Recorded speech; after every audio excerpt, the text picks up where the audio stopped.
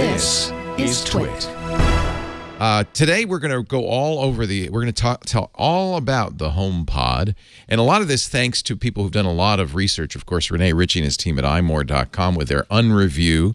There were some early reviews from a variety of people. In the Wall Street Journal, our friend Joanna Stern compared the HomePod to 3 bagels. Mm-hmm. That really depends on where you get your bagels. Right, and how much cream cheese you put on it. Yeah. She also said it was a bagel. It was like a sesame, the bottom of a sesame bagel. Like it had promise, but it didn't have all the seeds yet. I'm not sure what she meant by that, but Nilay Patel in The Verge said, I am a speaker buff, and this is the best speaker ever. We even have, for the first time, thanks to the folks at Reddit, an audiophile at Reddit, who has posted measurements of the HomePod. You know, one of the things I always say, and we did a head-to-head on Saturday on the new Screensavers. There's the Reddit post. Really, really voluminous. Highly recommend it. Until say a non-tech or somebody like that does their piece. We also have an iFixit teardown in which they used, and look at those numbers. Look at those numbers, my friends. What do those numbers even mean? I'll tell you in a second. Okay. We also have an iFixit teardown in which they used, much to your chagrin, an X-Acto knife and a hacksaw. Mm-hmm. I did not like that. They gave the HomePod a 1 out of 10, as low as it can go, rating for repairability. But you knew that already. Well, also, if you want to get it repaired and you don't have Apple Care, it costs $279. 80% of the total price of the $349 to buy a new one, $279 to get it fixed. So that is not encouraging anyone to fix things. And I really feel like we need to encourage people. This is not. You don't need to fix this. This is not going to go anywhere. What if your dog runs by the cord and knocks it over? Well, here's a funny thing about the cord. If you look at the cord in this, it looks like it's really hardwired into this. But some intrepid YouTuber, and those words go together automatically, like peanut and butter. They do. Some intrepid YouTuber, show the video, actually yanked this out, and it turns out it is removable, but I don't believe in do not try this at home, because if you see the amount of force that he had to use to pull this out, I think, yes, the plug will come out. There is a connector, but you're just as likely to pull the wire out of the plug as you are. This is 9 to 5 Mac's rendering of this. You're just as likely to pull the wire out of the connector as you are the connector out of the HomePod. Mm-hmm. So I think Apple probably has a tool to do this, not your fist. Yeah, don't do that. Yeah, but it does, when it comes out, it does come out. It has a 2-pin connector. Listen to the audio. This. Oh, did you hear that? As you can see there. It's a little. It is removable. And you can put it back in like that. But you'll only be able to do that maybe once before you rip the. Oh, jeez. So pulling it out. So you can do that. Don't do that. I wouldn't recommend it. I think there's no user serviceable parts inside. I think you bring it back to Apple and just pray. I believe in Petho. People for the ethical treatment of HomePods. I like it. Petho. Do not peth on my iPod. Petho. Peth. I don't know where the O came from. Don't be a peth. But I guess. Well, home. Anyway, Petho. There's a lot of cutting. There's a lot of ripping. Just listen to it. It's meant to be listened to. Are you talking about the iFixit? Yes. And also the cord is meant to be touched because it's so supple. It's not like a regular cord. John Gruber's word. I know. He said he called it supple. Clearly, I was like, what? Okay. It doesn't feel like a regular cord. True. Here's the teardown from iFixit. We don't need to watch that. I get the point. Yeah. Let me describe what you would see. It upsets me. Please don't play that again. There is one woofer. It's only a 4-inch woofer. It's in the top here firing up. The woofer does the boom, boom bass. But they did, by the way, I should point out that Apple has been hiring speaker designers for about 5 years. They've been working on this for 6 years, including the legendary Tomlinson Holman of THX, one of the most famous speaker designers in the world, sound designers in the world. So they did something with the 4-inch woofer. It's what they call high excursion. It has a larger than usual magnet. By the way, if you heft this, you'll realize everything's larger than usual. This thing is heavy. And that magnet can move the speaker cone a lot, more than a typical woofer. That's important because bass comes from air moving, a great volume of air. Usually bass speakers are larger the better.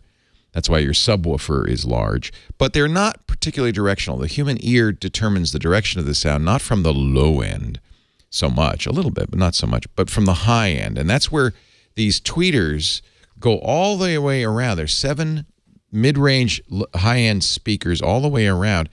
And that means that the HomePod will sound great. There's no front. So you might say, oh, the front must be the opposite side of the cord. No, there's no front. It will sound great wherever it is. Apple's instructions are to place it at least 6 inches away from any surface and obstruction. But then the first time you set it up, and we should show how easy it is to set up. The first time you set it up, it will start playing music.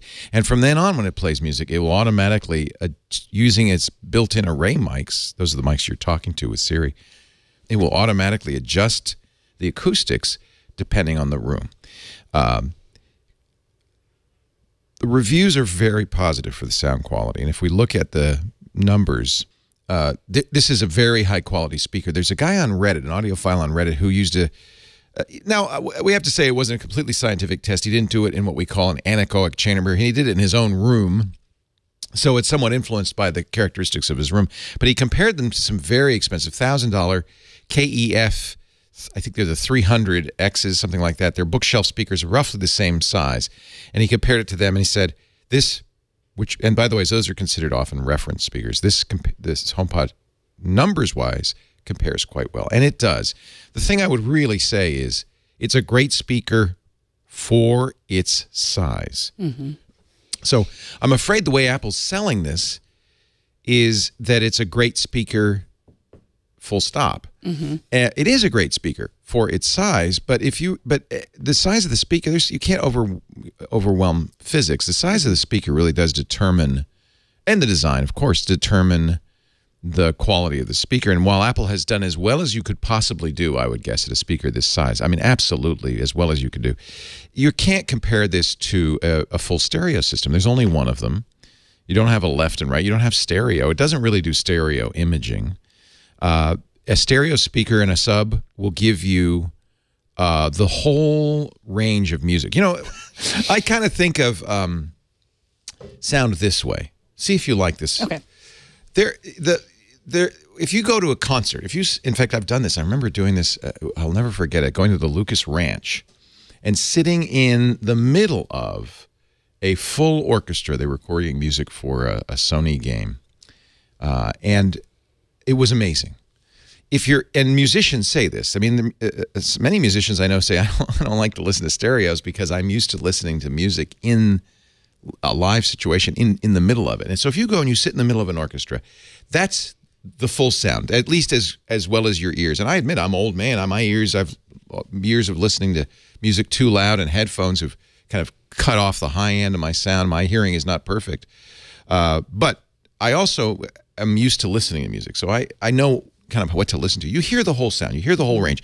The bass is not muddy. It's crisp, but it moves the room, you know, from the kettle drums, the high ends from the violins and are crisp and clear, and there's a spatialness to it. It's around you. You know where everything's coming from. That's the gold standard. That's what you're aiming for. And it's very difficult to reproduce that in any home system. But a good stereo system with at least 2 speakers, a subwoofer, maybe even more, maybe a surround sound system. And this doesn't have to be expensive. You could probably put it together for $1,000. A lot of people are getting rid of their good speakers. If you go onto eBay or somewhere, you can get some pretty darn good speakers, a lot less than they used to be. You know, get some nice B&Os or some Rebel speakers, a great amplifier. $30,000, $40,000 later, you're getting as close as you could to the full sound of an orchestra. You're hearing as much of the music as you can hear in your home. But as you reduce the number of speakers, as you reduce the bass, as you get the speaker smaller and more convenient, you're reducing all the sound you're hearing. And so a good comparison for this, and I did this the minute we got this, I put this in I have a nice stereo system with good, not expensive speakers, Epiphone speakers, and I put it in a nice Epiphone sub, and I put it in there, and I listened to the same song, switching back and forth, using AirPlay, so we're using the same technology to play it. And I played it for Lisa, who's not a trained listener. And she said, and agreed with me, yes, when you're listening on the stereo, you're hearing a whole lot more music. You're hearing a whole lot more of the stuff. This sounds great. I mean, if you play music on this, if we start listening to music, it sounds great. It also does something that a lot of speakers this size don't do well. It gets loud very well. So when you're listening to this without comparing it to anything else, you're going to say, wow, that sounds really good. But if you compare it to, certainly if you brought it and sat it in the middle of a symphony, it wouldn't sound as good. But even a good stereo, it won't sound as good. Even in my opinion, a good pair of larger speakers with a sub, it won't sound as good. The fact that it sounds as good as similarly sized KEF means they've designed a speaker as well as you can design a small speaker like this. But Apple's really pushing this as kind of the future of music. And I just want to make people understand what you're getting. If you need a speaker this size, if you need a speaker that's not stereo left and right, if you need a speaker you can walk around and it sounds good everywhere, a speaker you can play loud, this is a good choice. For a party, in the kitchen, this is a great choice. I mean, in a way, isn't this always what Apple has been doing in terms of it for its size? Like they're always touting the picture quality on your iPad Pro or even on your iPhone, and you're not comparing that to your HDR, television. So it's sort of Apple's gig for everything they do. They're like, this is the best you can get in this size. I agree. This is the best you can get in this size. This is an Android phone, but you know what I mean. So a lot of credit to them for designing something really good for the size of it. But and I was sold a little bit when I first started reading about this before I heard it, the idea of computational audio, that you could with, I mean, this has an iPhone 6 chip in it. This has an A8 processor in it. This is a very, very big processor in here that you could, with processing, perhaps simulate a fuller sound.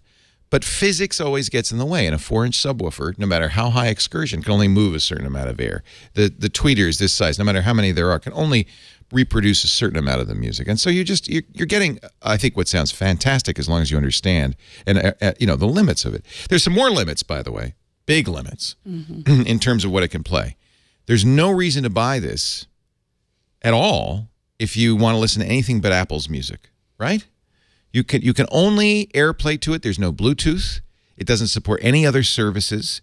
Don't think of this as computer speakers. Actually, Apple delays, I didn't know this, but when I read the Reddit review, Apple delays the sound by a few seconds. So there's a few seconds latency. So this would be a terrible computer speaker. That's why they didn't put Bluetooth in for a smartphone. It would be a terrible phone experience.